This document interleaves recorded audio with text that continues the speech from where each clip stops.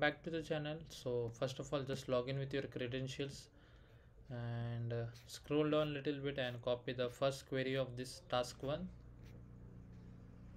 Copy that and search for the big query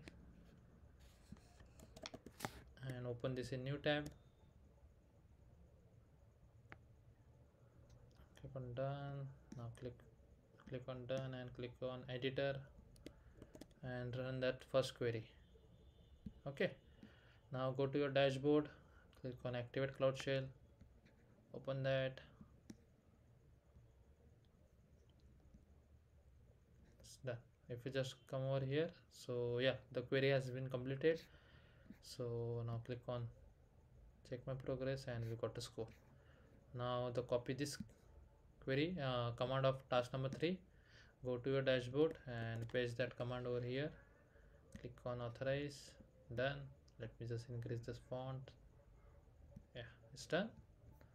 Now copy this, paste over here, then copy this